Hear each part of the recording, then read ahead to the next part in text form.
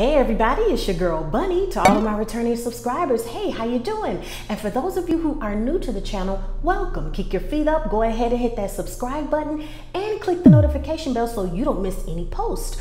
Also follow me on Instagram at the same profile name so you can get sneak peeks of what's coming up next. In this video, the recap and review, which gives the spoiler option of the Spike Lee directed film, The Five Bloods. Now, if you missed the trailer reaction, I do have the link in the comments. Since this movie is very graphic, I wanted to give an option for those that weren't ready to see such a violent war movie. So I want to give you the entire movie with photos, letting you know everything that happened in the movie. But I want to give my review first.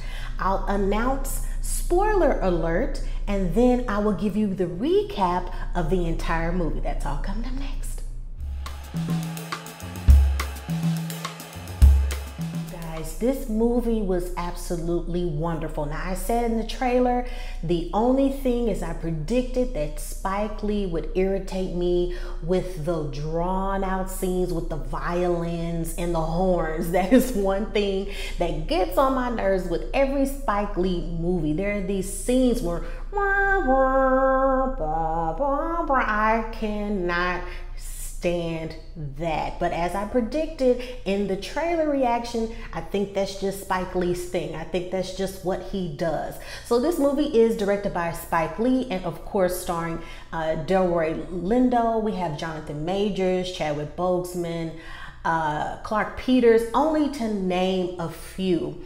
The movie gives us an idea once again of the experience of many Black soldiers who not only fight for this country, but what they return to when coming home, when coming to America. And it really puts the forefront of things to think about with wars and how Black people are treated. This movie is extremely graphic. So if you are not ready to see something like that, I recommend you look at my recap where I don't give you the vulgar details of certain things. I'm not gonna put in any vulgar photos.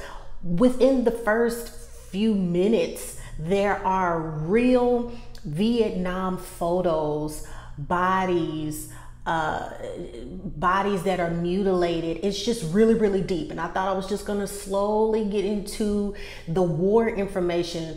But Spike, he just gives it to you straight on, and you see images of people being shot instantly. And I was just like, whoa, I wasn't ready for that.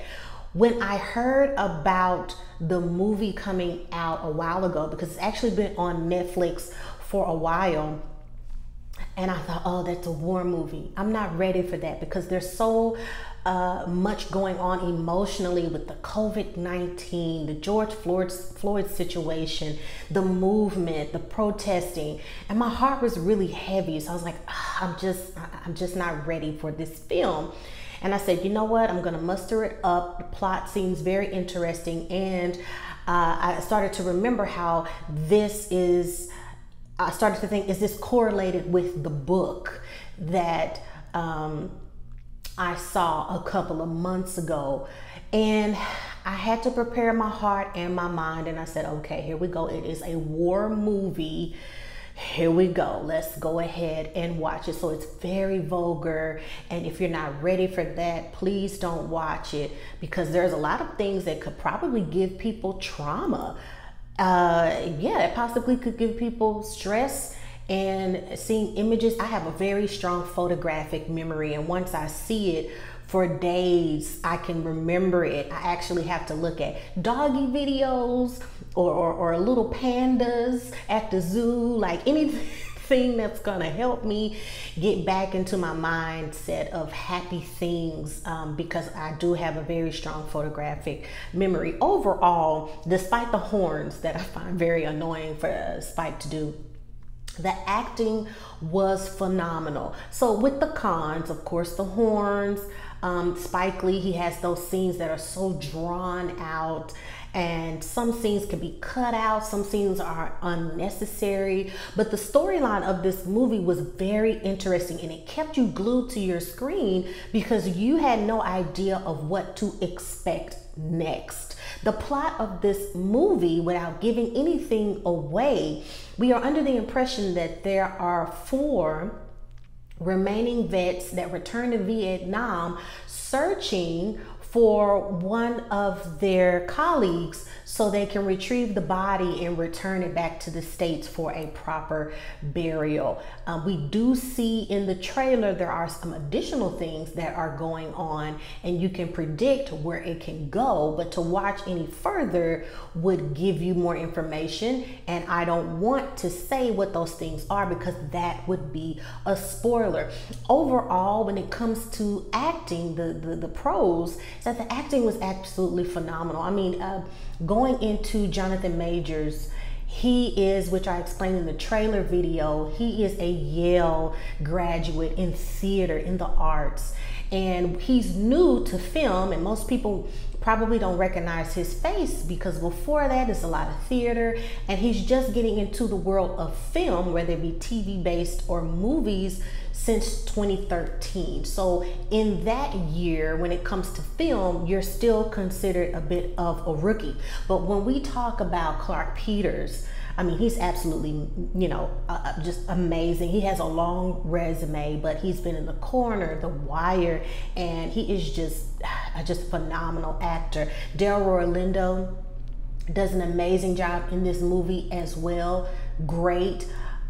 Just Chadwick Boseman, I mean, the entire cast is absolutely amazing. The incorporation of a lot of individuals who Spike Lee does a wonderful job of bringing faces that we don't know and people that we don't know along with his regulars. A lot of directors have their regulars that they keep on the rotation when it comes to movies. Scorsese does it, Steven Spielberg, plenty of directors keep here and there the same actors over and over again, and then they introduce and incorporate those fresh new faces that we haven't seen. So bravo performance throughout this entire movie. Also, the cinematography and a lot of the shots were great. Spike Lee is starting to do more movies to where there's more action sequences. So even him being in the industry for so long, you can tell that he is still learning. Even though his platforms for a lot of movies are political based, cultural based, he tries every now and then to get out of that bubble as much as he can. And you can tell that he really stepped out on this one into trying something new. But I bet he said to the rest of the writers, hey, I gotta have my horns in this. I give this movie a strong 8 out of 10. Reason why it's not a 10 out of 10, not because of the horns, but because there are a lot of scenes that I found that could have been left out. There were moments to where he did the same thing in BlacKkKlansman when there are monologues going on or key points that they're speaking of. There are flashes of photos, and to me it gives it that student film feel. And when those photos are introduced, when there's flashes of photos of who the characters are speaking of, it pulls me out of that element and getting deep into what the actors are doing. That's just like movies that are based in the 40s.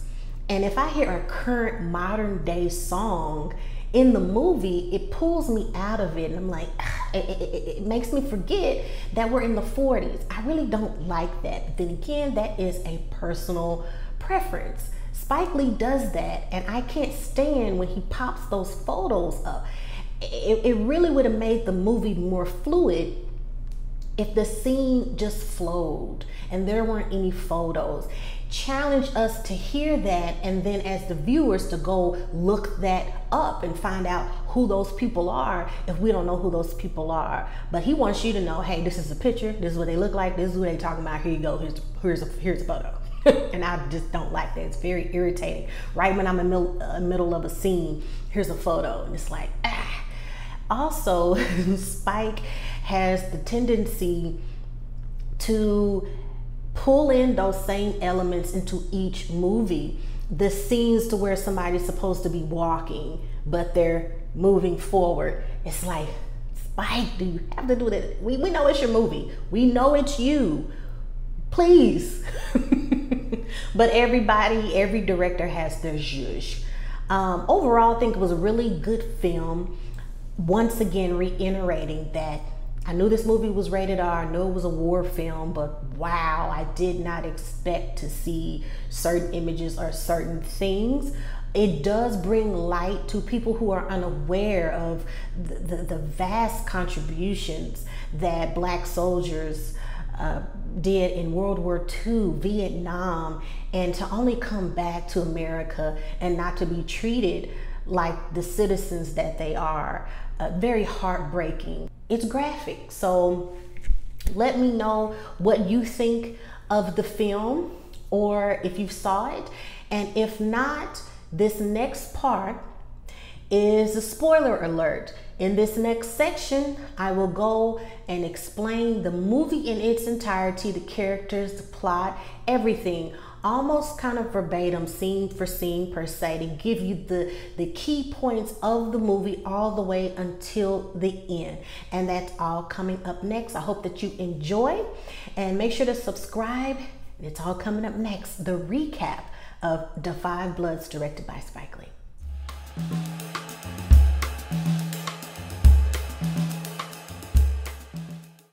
As the movie begins, we are introduced to 4 vets who've returned to Vietnam in order to find their fallen soldier that served in their platoon named Stormin' Norman, played by Chadwick Boseman. So the original 5 are Paul, played by Delroy Lindo, Eddie, played by Norm Lewis, Otis, played by Clarke Peters, and Melvin, played by Isiah Whitlock. After some time of partying and getting a chance to relax, the gentlemen meet up with a guide that's in Vietnam. And the guide wants to know, what are you looking for specifically? And there's only so far I can go. So what is it exactly that you guys are looking for? You told me that you're looking for a fallen soldier, but of course, I have to have the proper documentation giving you this permission. So they show them all of the confirmed documentation that they need to make this search. They have permission from the U.S. government, and they have permission from the Vietnam government. The guide looks at all of the documentation and he says, hey, I can get you to a certain point, but I can't go any further to risk my life because certain areas are very dangerous. After they meet with them, Otis says that I have to go somewhere really important and I got some things to do. Otis goes to see a woman by the name of Tien, and they're discussing memories and how her cooking is great, and she's just really flattered that he loves her cooking. And as they're speaking, she's saying, what we're doing is a very risky situation. The gold belongs to the Vietnamese government, and the conversion of this gold is risky, so we have to be safe. And he asked her, hey, can I trust this connect that you have to do this conversion of this currency? Because we can't get on a plane with bars of gold. So we do realize that from the trailer, there are bars of gold that they are trying to retrieve, and not just Norm's body to take back to the States. As they're talking, we do see a young lady that appears to be of African-American descent and Asian descent.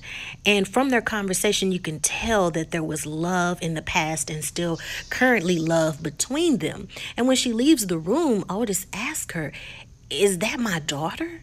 And he sees his face in hers. And she tells him that, yes, that's your daughter. And I couldn't do anything after that because where I'm from, not only does my child not have a father, but I couldn't even get a job. I was looked at as the scum of the earth, trash. I couldn't even get a job scrubbing toilets. So if I would have revealed the information about my child, there's no telling what would have happened to me.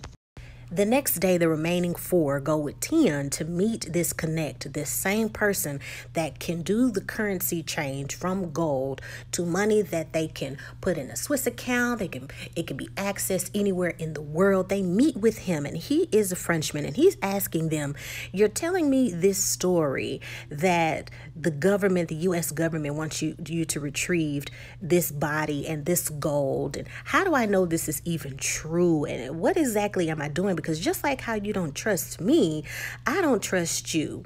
And Otis explains that their platoon had an assignment to retrieve a fallen CIA plane that went down that had a specific payroll for the native people. They didn't want paper currency and they wanted gold. So Uncle Sam paid them in gold for their help against the VC. So if you think about the dynamic of what's happening, they have told the guide that they are looking for a body. But on the side, they are working with Tian and this other connect, this Frenchman, to look for gold. They know that they're looking for gold. There's a flashback clip of the original 5. They find that gold and they discuss with one another and saying, hey, who are we to return this back? We should bury this gold now and come back for it later. And this gold belongs to us. It belongs to us more than anything because we're going to go back and we're still going to be treated a certain way. So let's make this agreement that we'll all 5 return, find this gold and claim it for ourselves. But of course, the remaining 4 vets, they're not sharing that bit of information, of course, with everybody else. But Otis goes on to explain that they went back, their platoon went back to find it. And what we know so far is that that location has changed because that area was napalmed and destroyed their landmarks that they left, reminding them that there must have been some type of change with the original case from mudslides. So it's probably, the gold is probably scattered amongst the area by now. Otis further explains that the only thing that's helping them with an accurate location or an estimate location are satellite photos from the U.S. government that spotted the tail of that plane. Paul asked the Frenchman, hey, you asking all of us these questions. How do we know that we can trust you? And he says, well, I guess we'll just have to trust each other. You guys just get started on your end and I'll start the ball rolling on the things that I need to do. When Paul gets back to his room, he sees someone already in there. And then we're introduced to the character David, played by Jonathan Majors. And we learn that David is Paul's son. Paul is just like, what are you doing here? And he says, Dad, I followed you. You said you were coming back here. And I know that you have issues. You got this trauma. And I wanted to make sure that you weren't doing anything too crazy. And Paul says, I just came here, with my friends and we're just reminiscing. And he's like, you came back to Vietnam to reminisce about war. I'm not believing that. And I already know why y'all are really here. Y'all are here for the gold. And Paul is just kind of taken back like, man, how did he figure this out? And he says, I looked through your emails because I was checking up on you. And then I see some information about gold. So since you guys are doing this and to keep my mouth closed, I want to cut. And Paul is saying, man, you know what? You got some nerve. I've taken care of you your whole life and you got the nerve to be greedy and ask me for some gold. And he says, it's the least that you can give me, seeing how you really treated me so badly growing up and you really haven't been the best father. And Paul, without consulting anybody else, says, well, I guess you'll get a cut, but don't tell anybody else that you know about the gold. We see the group continue and they're starting their journey to get to a driving point. And Otis says to David, why are you here? It's interesting that you're here. And he's telling them, hey, look, I'm just keeping an eye on my dad. I just felt something wasn't right. And he suffers from trauma. He has PTSD. And Otis is just like, okay, I was just wondering. It just seemed odd that you just popped up. They reach another stop point in order to change clothes and gather their thoughts before they go any further. And David and everyone else goes down to get a few drinks. And he meets someone that's a French woman. And she starts to ask all of these questions like, oh, you guys are American. What are you doing in Vietnam? So it seems kind of suspicious. And he wants to know, why she's asking so many questions. She says she's just starting small talk. And he explains that we're here to find, something My father is a Vietnam vet, and the men that are with him also served with him in a specific platoon. And right now we're just trying to take a breather and rest. And since you're asking me all these questions, who are you and what are you doing here? And she explains that she's with an organization that volunteers to find landmines because children step on them and people get killed from something that was left years ago. She also goes to explain that her family exploited Vietnam families and they made a profit off of it. And she feels that whatever she can do to give back, to make things right, it gives her peace. The guide gets them to a specific area and he tells them to be safe as they pack up, and he lets them know that, hey, I can't go any further, but I want to let you know that I will return back at that specific day and time that you requested in order to get you guys back and to get you back home safely. He wishes them Godspeed, and they take off. As they make their journey on, we do see flashbacks of different things that they experienced while in Vietnam. So they've been walking and they've been voyaging for a while, looking for an estimate of the location of the gold. And David says, I got to take a break. I got to use the restroom. So he takes the shovel somewhere, goes off to the side to dig a hole. As he's digging the hole, the shovel hits something and he digs and he finds a gold bar. And he's telling everybody, hey, I think I found something. Y'all come over here. I found some gold. And there's a bar of gold. And everybody's just like, oh, it's great. We're in the area. We've got to find it. So they keep going and they dig and they dig and they dig and they find the original case that the gold was in, but it's empty. And they tell each other, yeah, our estimates were correct. It's obvious that we're finding gold bars here and there, but this case is empty. That confirms that because of those mudslides, it's probably scattered all down this hill. So they keep digging and they find gold bar after gold bar after gold bar. And before they know it, they have this huge amount of golden bars. Otis says, okay, let me do the math. That's $45,000 per bar. So what we've collected so far, that's $17 million. And as the viewer, we can see, unfortunately, as they're celebrating, they are being watched. They keep moving forward and keep moving forward using the metal detector. And they say, man, we keep finding more gold bars. So they dig and they dig and they dig. Only this time what they find isn't gold at all. They see a dog tag, and when they read it, it is Norman's body. They're all overwhelmed. They're starting to cry, and they're saying, hey, we got to get our brother home. And they are just overwhelmed by everything and just his memories and what he wanted. And we learn that Norman was that soldier that kept everybody glued together, kept everybody inspired. He would tell them about Black history. And at the time, it wasn't even popular to learn about your own people. So they say a prayer.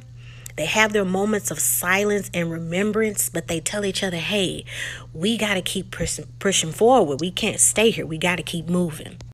They are continuing to move forward, but now they're walking is slower because they're carrying heavy gold bars. They are tired. They are more fatigued. They're thirstier. They're trying to conserve their water. And they get in these deep conversations talking about money, what they're going to do about it when they get back. And Eddie is saying, hey, man, this money that we're getting and we taking back with our cuts, we need to give this back to our people. And Paul is just like, well, that's what you can do with your cut. I mean, you can't tell me what to do with my money. And if you want to give back, you should give back. And Eddie's just like, yeah, man, these kids, man, they're doing so much for the people. And we got to give back to the people. When I get back, of course, I'm going to take care of me. I'm going to take care of my family. But number one thing that I want to do is I want to give it back to a cause, man. I really want to give it back to these kids. And I really want it. As he's saying it, he's backing up further and further. And before we know it, he steps on a landmine and we see this big explosion and everybody is shocked and Otis is screaming that this can't be real. This can't be real. And as he's looking at him, his arms, his from his waist down, his arms and from the waist down, everything is gone. And Eddie is saying, no, this can't be how I die. This can't be how I die. And everybody is just crying and just can't believe it. And David, haven't been in any war at all. He is just dumbfounded on what he just saw. And there's nothing that they can do. There's nothing they can do to take him home. They try to console him and saying that everything will be okay. We're going to get help. But they know from experience that it's just too late. There's nothing that they can do. In the midst of this happening, David, he's just like, I can't. This is just too much. I need to walk away and take a break. And he's trying to breathe. And all of a sudden we hear click. And Paul says, David, son, don't move. Don't shift your weight. Don't even think about moving. Just be still. You stepped on it. It's a landmine, but it's not an automatic one. So just stay still. Listen to me. And as Paul is trying to talk to David, they hear footsteps in the background. They're being approached. And he pulls out his weapon. And we see it's the same individuals that David saw at the bar. The Frenchman and two of her other colleagues that are from the research group that looks at landmines and getting them removed from those areas. And like, hey, man, put the gun down. It's okay. And Paul is like, no, man, how did you know we were here? He was like, our camp is right up this hill. We don't want to harm you. We can actually help. Let us use our metal detector to see if there's anything we can do. And Paul is just like, how do you know that's going to work? How do you know that he's going to be okay? And he's like, the only way that we can know is if he steps off of the mine. We don't know, but let me just look at it. Let me see if there's any way that I can help. And one gentleman goes over with his detector and he says, I can't tell if this is a dud or if this is a real thing. So now they're panicking. Now they're trying to think of ways to get him off of this. If he moves, he can die. And if he stays there, it's just this curiosity of, will he die? What can we do? So it's just this press for time and this confusion. And there's such great suspense in this scene. But then Paul says, hey, y'all remember in the war, you remember the little country kid that was from Oklahoma? And this same thing happened, you remember? And we had a rope and we just pulled him off. Y'all remember that? And they're like, yeah, we remember that. And gladly, one of them has a rope. And he's like, look, son, I got to tell you what I need you to do now, okay? Stay calm. I'm going to need you to get this rope and wrap it around yourself twice, real tight. But don't shift your weight, okay? Just don't shift your weight, real weight. And David, he's crying. He's like, look. You're a Morehouse man, right? Think about how you got to stay focused, okay? And he's telling everybody else, okay, look, we got to get a good distance apart. And we got to wrap it around our arms. And we got to pull him off of this. But the only way is we got to be in unison. We got to pull. I mean, you guys got to pull from your soul and just pull like you just pulling anything, your dream, your destiny at the end. And we got to be in unison and we got to pull. And he says, David, I want you to fly. When you feel us pulling, just fly, leap and jump as fast as you can. You hear me? And David tells him, yes, I'll do it. So they all get ready. And Paul says, everybody listen. We're going to count down. And when I count down, I need everybody to pull with every inch that you have, with all your might. Everybody get ready, okay? 3,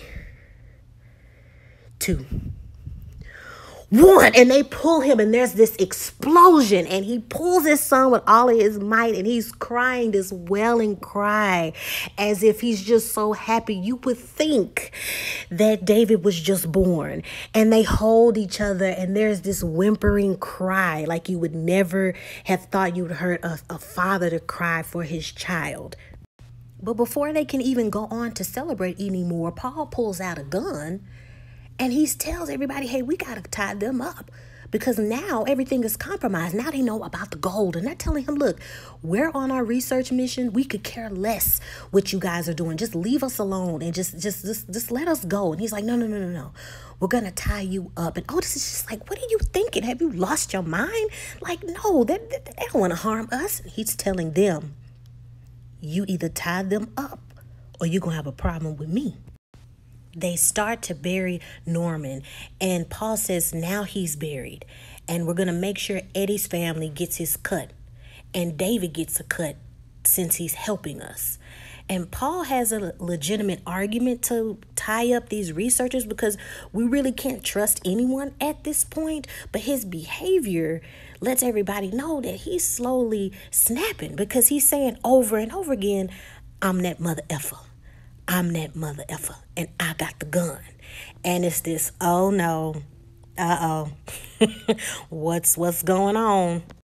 Everybody convinces Paul, like, hey, you don't have to tie them up, while we're walking. Instead, we can keep an eye on them. So that's what they do. They put the researchers in the middle as they continue to make their journey. And they got some in the front and some in the back so they can keep an eye on them. By the time night comes, they tie them back up as a group so they don't run off. So everybody can keep an eye on them. Now, Paul doesn't trust Otis because he feels he has a deal with Tion that supplied them with the connect, and he doesn't trust her. The French woman knows that David has a soft spot and he's really nice and he doesn't act like everybody else. So she tells him, hey, I really got to use the restroom. Can you untie me? And he unties her. And as she's using the restroom, she's telling him, you're not like everybody else. I knew that you were sweet. When I saw you in the bar, I know that you didn't have cruel intentions.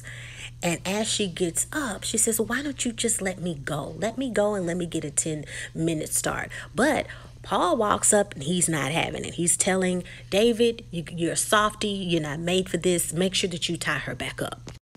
Otis finds a way to knock out Paul and to get him down because he feels that he's losing it. And they tie him up so he can calm down until the next day. We then see that the guide is there the next day waiting for them to return. But he notices that the men look absolutely worn out and Eddie is missing and they have additional people with them. They lie and say that Eddie broke his ankle, but they left him food and water for him to come back and he's just fine. And the tour guide says, well, I can call for help because he feels that something isn't right. He's getting eye contact with those researchers. And Otis says, no. How'd you like to earn a lot of money? I mean, more money than you've seen in your entire life. And as he's saying that, a group of people come up and they pull up with one of the gentlemen that escaped as a researcher. And they're saying, you have gold and we want it back. And we'll kill your friend if you don't agree to give it to us. That money belongs to us. And Paul says, that's BS. That gold belongs to the U.S. And they used it for a service. That service wasn't fulfilled and we want it back. And there is a small fight between the researchers and this group of men that live in that area. During the fight, you have one of the researchers that steps on a landmine and dies. David is shot in the leg, and several of the Vietnamese men are shot and killed. It's a very graphic scene. Gladly, David's wound is an in-and-out shot, and Otis confirms that he'll be okay, and everyone in the research group is in shock. And the guide notices that the gasoline is pouring out. And he says that we're not going to get far on this gasoline that we have left. And Otis says, we got to get out of here. And Paul says, yeah, we got to get out of here because those guys are going to go back to their town and they're going to come back to get more people and they're going to kill us. And Otis says, okay, that's fine. Let me call 10 to get us out of here. And Paul says, no. I still don't trust her and I still don't trust you. And it looks like we're going to have to make this hike up this way to go to the next city. And the researcher is saying, that's like 25 miles away from here. What are you talking about? And everybody tells Paul that he's losing his mind and just to calm down. He says, no. I'm going to take what I want with me to this town. And Otis is saying, how can we lift and carry David this far? Like, we can't hike 25 miles with him and his leg. And Paul says, I'm going to do what I want with my cut. And he's not my problem anymore. And they're like, oh, come on, man. This is your son. What are you talking about? He's like, no. He's not my problem anymore. And he goes on into this rant and he is just hysterically singing and laughing. And all his friends can do is just helplessly watch as he walks away. The guide says, hey, man, I can help you get out of here and I can help you get that gold and that money out of the country. And now the researchers say, hey, you know, that sounds like a good idea. I'll help you. But now we want to cut. And Otis can't help but to agree because there's no other way in there. They have no other choice but to get out. And Melvin is just like, well, dang, why don't you just put the gold on Craigslist? And they get in the truck and they start to leave and go as far as they can. As Paul predicted, some guys come back only to see that the truck is gone and there is somebody else on foot. So they say, hey, we all got to get this person on foot because it's kind of hard for us to track the truck, but let's just split up. And as they split up, Paul continues to walk and rant, and there's this long monologue about how he talks about the country and how the country screwed over black people. He makes valid points, but it's obvious that he's just slowly snapping as he's walking. And as he's walking, he's bitten by a snake, and he shoots the snake and he gets away. And as he's falling, the bag with all the gold in it is on the higher point of the hill, and now he can't get it. After the truck stops, everybody else is still journeying on, and they're carrying David on their shoulders, and the guide is getting them to a safe place where they can collect themselves and wait until more help arrives. Paul is starting to hallucinate, and he sees Norm in a vision, and he thinks it's time for him to die. But Norman says, no, you can't come with me until you come clean. And he unveils a bullet wound in his stomach. There's a flashback scene back to the location of the crashed plane, and we learn that while in combat, Paul accidentally shoots Norman while shooting at the enemy soldier. But in present time, we come back in Paul's vision of Norman. Norman says, it was an accident and I forgive you. And we finally see why Paul has so much trauma and he's such a manic depressant, because he's having night terrors and seeing Norman because he's so guilty that he kills him. But then Norman says, it was an accident. I forgive you. It's okay. By this time, the other gunmen have caught up with Paul, and they're asking him and they're demanding, where is everybody else? And where's your cut of the gold? Where's the rest of the gold? And Paul is just, he's hallucinating from the snake bite, and he's just deranged, and he's singing. He's like, I'll never tell where they are. And, you know, he's singing Marvin Gaye, and he's singing all of these songs, and they're telling him, hey, we're making you bury yourself. You're digging your own grave. You need to tell us. And he's still singing, and they eventually kill Paul. So the others, they're keeping their eyes open because they're looking for the connect to come get them. And the guy says, hey, if I die, here's something to give to this address just in case I die. And they see their connect arrive. And the audience notices that the Frenchman puts on the same hat that one of the Vietnamese soldiers put on his head after killing Paul. So the woman speaks to him in French, thinking that would keep everything calm, and says, hey, these men are a part of our history, and this gold and everything that's been going on belongs to them. But the Frenchman says, you know, they made a sacrifice and so did I. And just because they're black doesn't make them any better. And Otis wants to know, hey, what are you guys talking about? And the Frenchman tells him, you know, we're discussing business. And Otis puts two and two together and says, hey, what you're about to do, did Tian have anything to do with this plan? And he confirms that she had no part and she has no idea what they're about to do. And he says that she's just as dumb as you are. And he instructs them. Otis says, hey, look, just take the gun, just take the gold, leave us alone, and just go. And as the gunmen are going through the bag, they realize that it's not full of gold, but instead it's full of rocks. And they realize that something isn't right. And there is this big shootout instead. The guide is shot in the arm, but Otis says that it's an in and out shot. Melvin dies because he lays on a grenade to help save everyone, and Otis is shot in the shoulder. David is able to take a shot and kill the crooked connect. David reads a letter later on in the scene that his dad wanted him to know that he hadn't been the best father. He's sorry and he wants him to be great. And he just apologized for just being such a terrible person to him. So that lets us know that they made it home okay, because David is reading this letter that Paul left for him. And then we see a montage of several shots.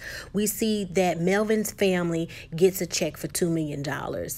And it's his part, it's his share. We also see that Eddie's cut goes to the Black Lives Matter movement, and they're happy that they have a donation to further their cause. The two remaining researchers, they get their cut, and also one of the researchers that died in the landmine, and they continue and they donate all of their money to keep going with the supplies and helping that village with discovering landmines and getting rid of them.